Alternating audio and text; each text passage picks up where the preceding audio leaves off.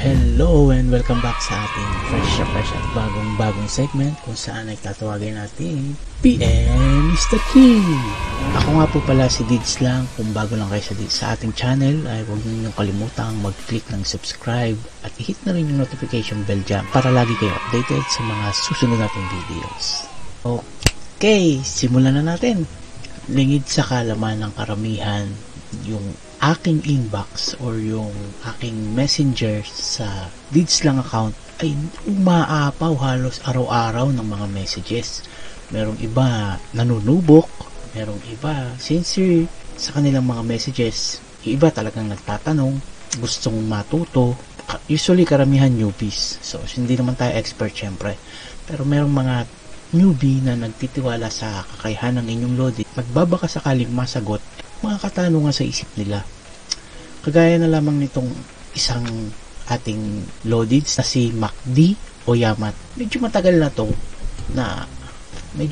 tong message na to. Baka ngayon professional na to or hindi ko rin alam kung talagang professional to dahil siya ay isang troll. So sabi niya rito, "Good day sir, I've been following you afar and nakikita ko na your experience and profitable. Sir, ask ko lang how you manage your emotion." So basically, ang kanyang tanong ay how you manage your emotion.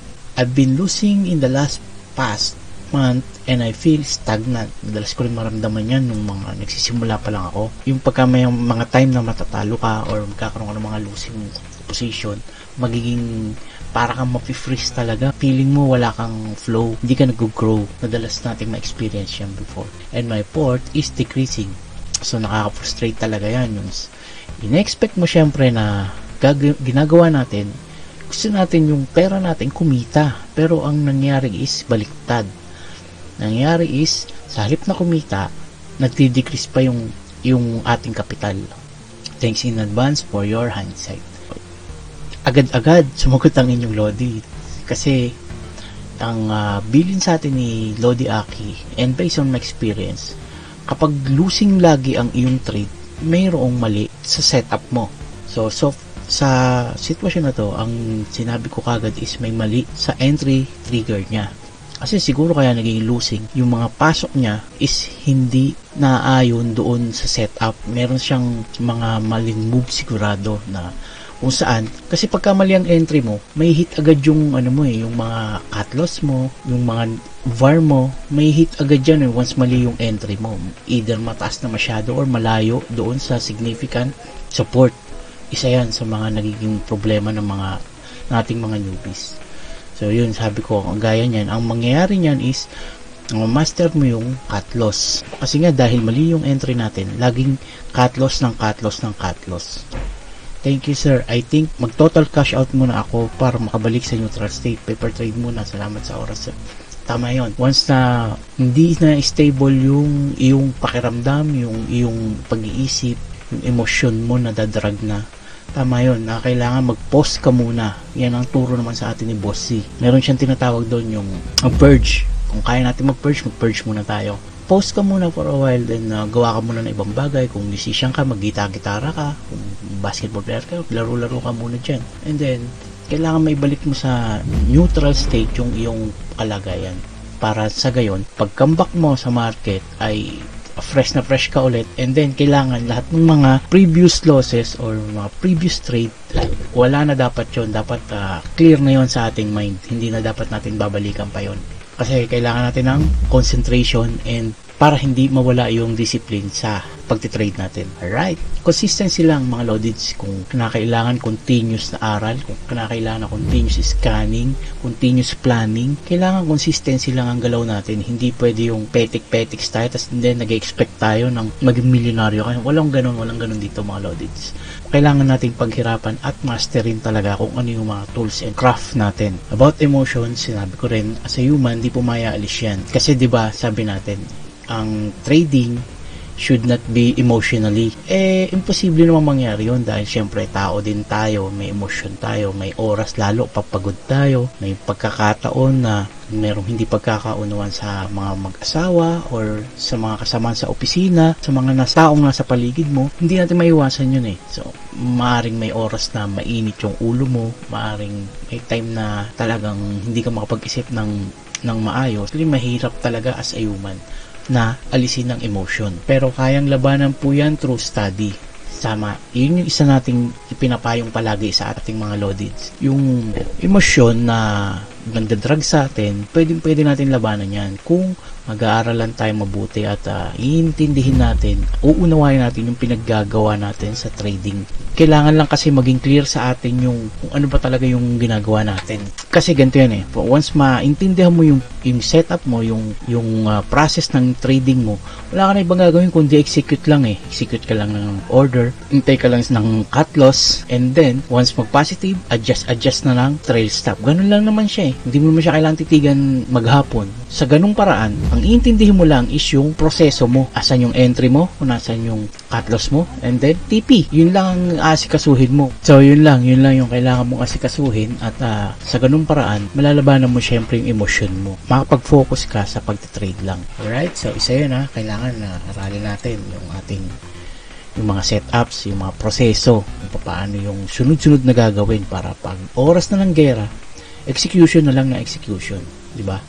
Hindi na yung matataranta ka pa or mapi-freeze ka or alam mo yon yung mababagabag ka minsan biglang ma-out of control ka na pala sa halip na ba yung napindot mo na sell na pala sa current position, sa halip na add up na pa-sell ka, ganun.